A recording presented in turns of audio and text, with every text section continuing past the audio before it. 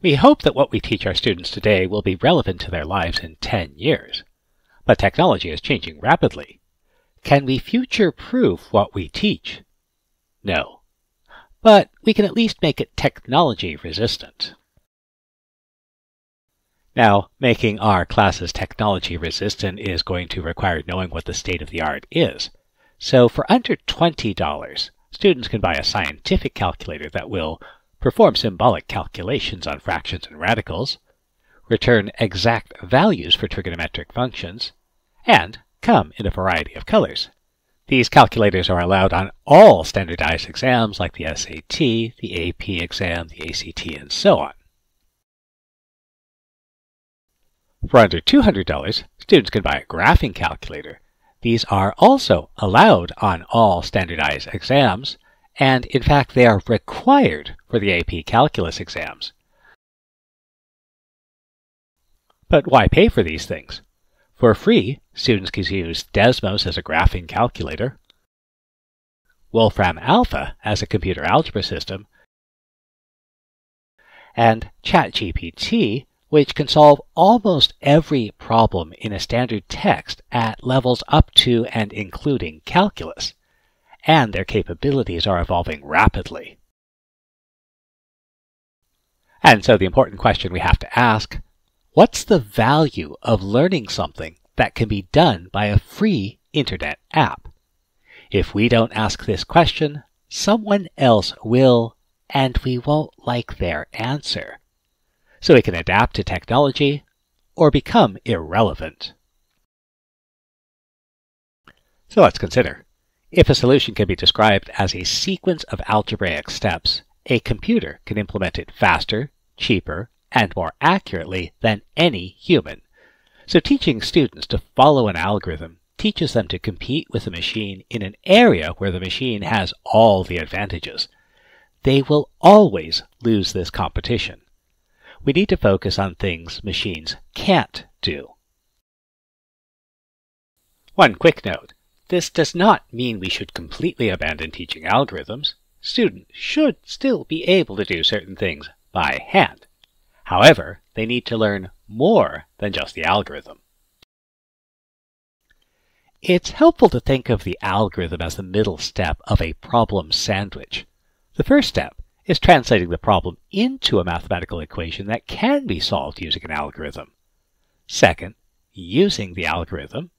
And then third, interpreting the solution to answer the original question. The middle step, where we use the algorithm, can be done by a computer faster, cheaper, and more accurately than by a human being. So in many respects, it's the least important step. The value of our courses comes from the first and third steps. But these additional steps take additional time. So where does that time come from? So the thing to remember, students will spend time doing what they know how to do.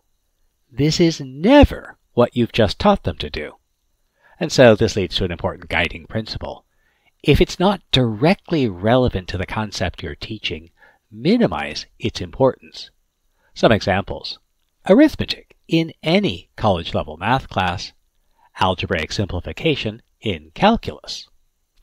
To see how this works, let's consider a fairly standard problem. Let's try to solve a linear equation like 7x plus 12 equals -9. So our standard solution, we'd subtract 12, we multiply by the reciprocal of the coefficient of x, and we'd simplify to get our final answer.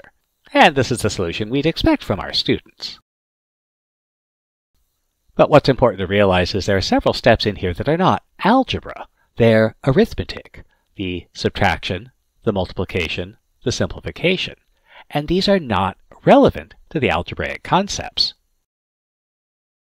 The important thing here is mathematically there's no difference between solving for x in this equation and solving for x in this equation or solving for x in this equation. However, many students who can solve the first have difficulty with the second and are unable to even begin the third. So let's consider a different solution that emphasizes the algebra and not the arithmetic. So again, we subtract 12 and don't bother doing the arithmetic. And then we multiply by the reciprocal of the coefficient and don't bother doing the simplification.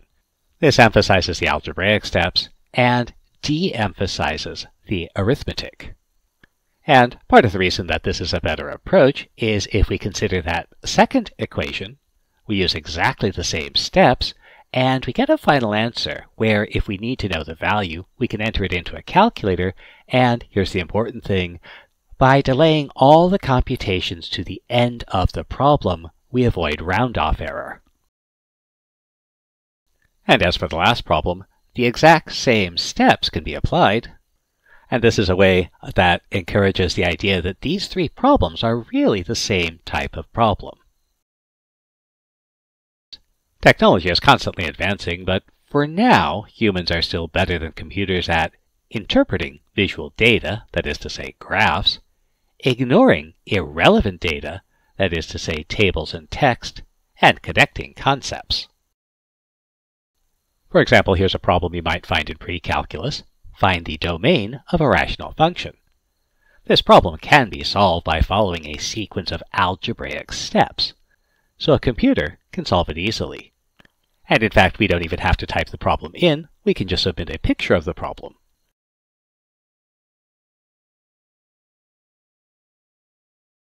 On the other hand, computers have difficulties analyzing visual data, while humans are good at it.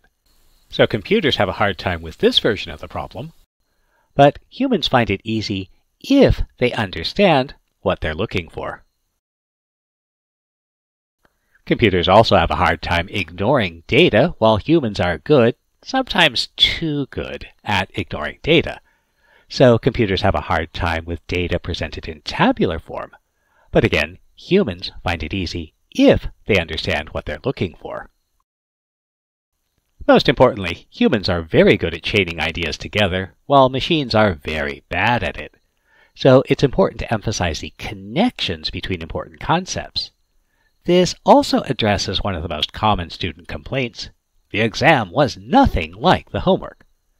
Why do students say this? There are reasons why students might say this, but one of the big ones is that students don't often see the larger context. So, in individual homework problems, students might need to find function values from a graph, find the zeros of a function, or find the domain of a function. An exam problem might combine all three into a single question. And again, humans are very good at making connections, while machines are very bad at it. But making connections is a habit. To encourage students to look for the connections, don't ask the question right away. Instead, ask what questions could be asked from the given information. If you do this, this will also serve as a continuous review of course material. For example, given the two graphs shown, the following questions review key material in pre-calculus and can be asked of every graph encountered. Find the x and y intercepts, solve the equations, find values for function compositions, and, importantly, are there values for which the quotient is undefined? So all of this may be a lot to take in, so here's the really quick version. Roughly speaking, any problem with an explicit algebraic equation or expression can be solved faster, cheaper, and more accurately by a computer.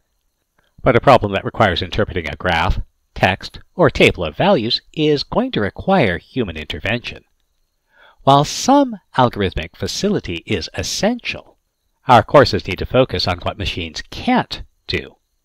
Otherwise, there is no value to our courses and no reason to take them.